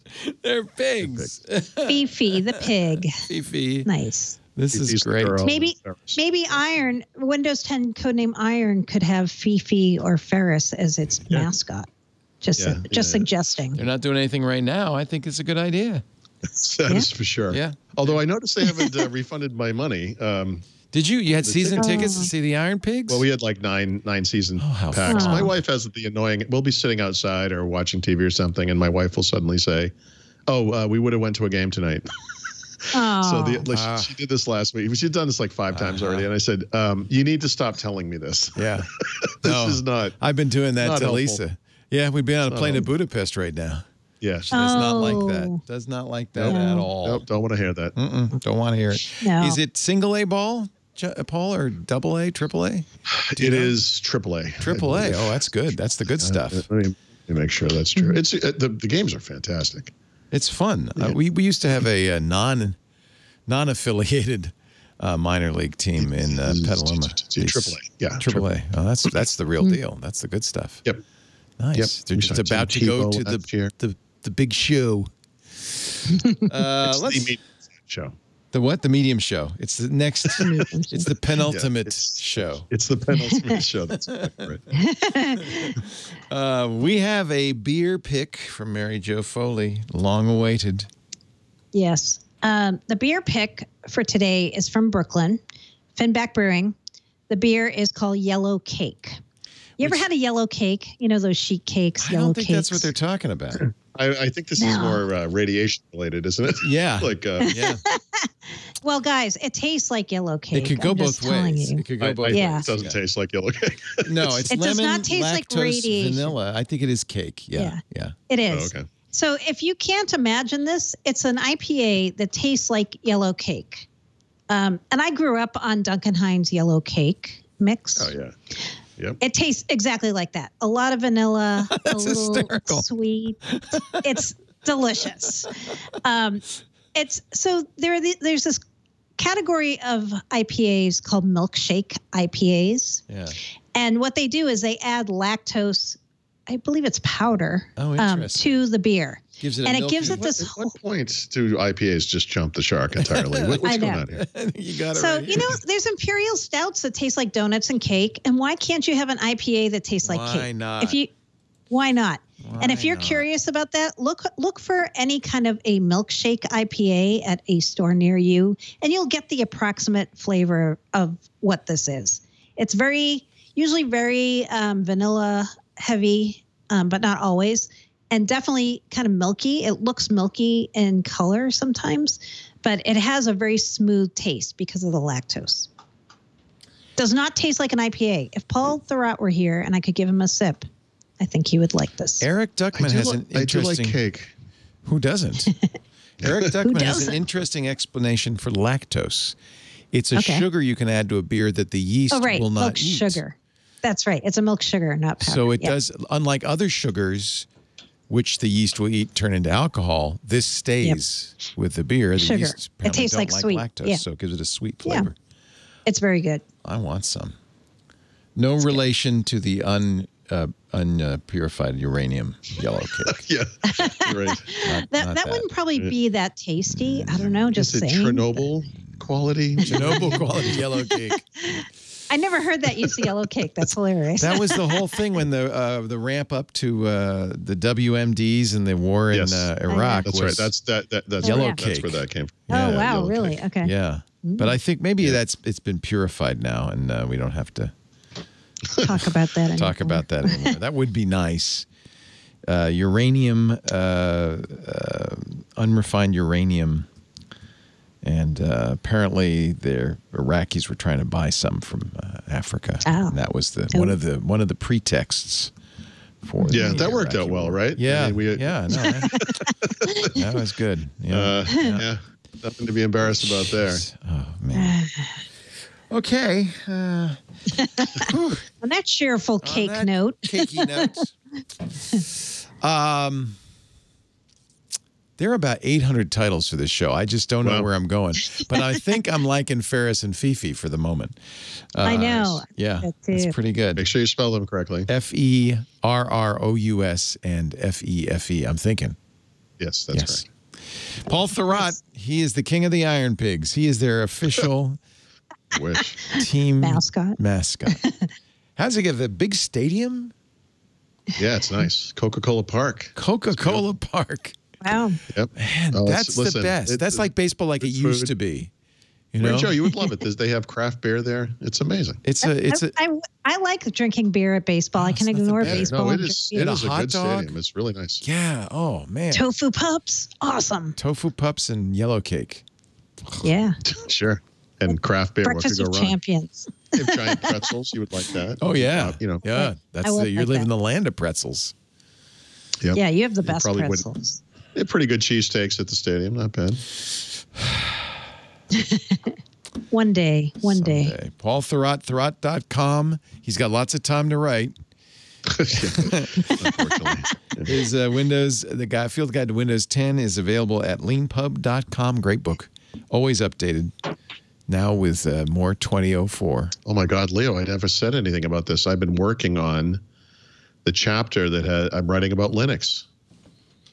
It's not out yet, but Linux subsystem for Windows. I'm writing about PowerShell. Wow. If the chapter has like 800 sentences, all work and no play makes Jack a dull boy. All work and no play makes Jack. This is quality how-to instructions. Nice. I must read. Well, you got to get it, leanpub.com. Mary Jo Foley's writings are beautifully enshrined at allaboutmicrosoft.com. Baked into a nice yellow cake from Duncan Hines. Yes, definitely. Yes. And together they come here each and every Wednesday, 11 a.m. Pacific, 2 p.m. Eastern Time, 1800 UTC, for our fabulous Windows Weekly program. You can watch us do it live at twit.tv/live. There's links there to all the video and audio streams. I think there's 6 in total. Pick the one you like. Listen along. While you're doing that, you can chat along, type along with the show at irc.twit.tv. That's our custom chat room, which is open all the time, 24/7. So if you're ever looking for some geek companionship, that's a place to go, irc.twit.tv. After the fact, the shows go up to twit.tv, the website. In fact, it's twit.tv/WW for Windows Weekly. They're also on YouTube. You can watch them there. You can ask your voice assistant, play the Windows Weekly podcast. It should play it automatically, the latest episode. If it doesn't tell me, I'll get to I'll get it. I've been hankering to beat up that Cortana, I tell you. Let's go, Lex. You've been waiting for this. Any excuse. If you don't listen live, you can join us. The chat room obviously doesn't make a lot of sense, but you can join us after the fact in our asynchronous conversation at our forum, twit.community. Very nice discourse forum over there, twit.community. I'm in there every day, and there are other of our hosts that are popping in. Mary Jo goes in every once in a while. So you're welcome to join us there. Please, though, the best thing to do, golly, would be subscribe. That way you get it automatically in your podcast application the minute it's available of a Wednesday afternoon. Paul, Mary Jo, have a great, safe week, and I will see you next week on Windows Weekly. Thank you. You too. Thanks. Hi, I'm Jason Howell, host of All About Android, where each week I'm joined by Ron Richards, Florence Ion, and a rotating crew of Android journalists, developers, and enthusiasts, where we talk about the latest news, hardware, and apps for the Android faithful. You can subscribe by going to twit.tv/AAA or find the show in your podcatcher of choice. That's All About Android.